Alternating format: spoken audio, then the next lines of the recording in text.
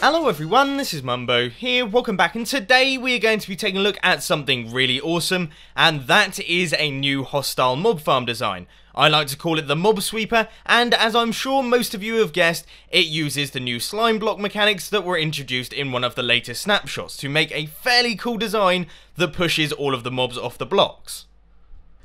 Now, I'm not going to be doing too much chatting in this episode because the design is fairly self-explanatory. Instead, I am just going to get straight to it, hit this escape button, and go into hard mode, and we should see that monsters will begin spawning. So, I am going to go down to the bottom, and we should begin to see them pouring out, okay? Here are the first few. It always starts off slowly when you go from peaceful mode into hard, but now we should see out the back, there will be tons and tons of mobs flowing out. There we go. It is beginning to warm up, and you can see that all of their drops are going into the hoppers, which will eventually feed into the chests. Here comes a big bundle. That's what I'm talking about. So if we take a look in this chest here, you can see that all of the drops really are building up. Almost everything can spawn inside this mob spawner, including Endermen. You might not see any of them falling, but they can spawn because this is only 3 blocks tall.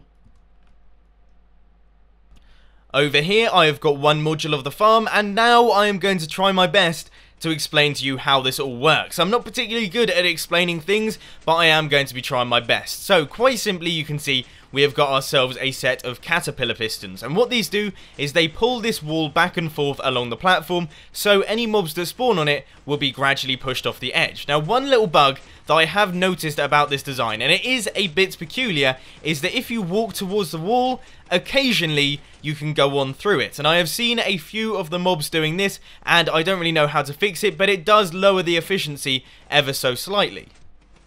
Now, as far as this big, ugly and uncompact circuit out the back is concerned, that is all to control the timings of these pistons. It uses a lot of very specific timings. We've got monostable circuits and everything over here. I'll quickly show you an example of how it works. So, for these slime blocks to move in this direction, we need to send a 1-tick pulse through this piston here, and then we need to send a pulse through this piston that will drag this piston forwards so that we can then repeat the process once again.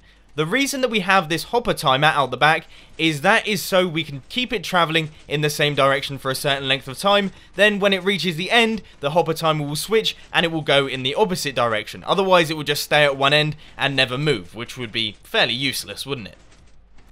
As I'm sure most of you have come to the conclusion already, this mob spawner is just far too complicated and far too expensive to be user-friendly in survival Minecraft. There is no way anyone in their right mind would be building this one, quite simply because there are better designs out there that are far cheaper, and I will put links to some of those down in the description. But it was a very interesting project to work on, and also a new concept is always nice to see, so if you do want to take a closer look at the redstone behind it, then of course I will put a world download down in the description, and if you really want a tutorial, then of course I will crack on with one if there are enough requests. But anyway, if you did enjoy this video, please be sure to hit that like button, and if you really loved it, then make sure to subscribe. But thanks for watching, guys. This has been Mumbo, and I'm out. I'll see you later.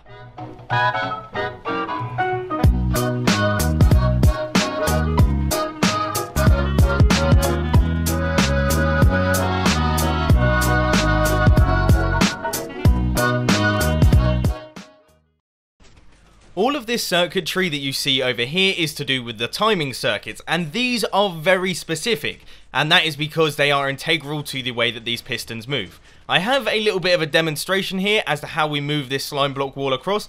So, first off, a 1-tick pulse travels through this piston, which spits out the blocks, and then a pulse goes through this block and pulls the piston along, meaning that we get ourselves a little bit of a caterpillar piston. And this obviously works in the opposite direction. You just put the 1-tick pulse through this piston. Oh! What? That was strange.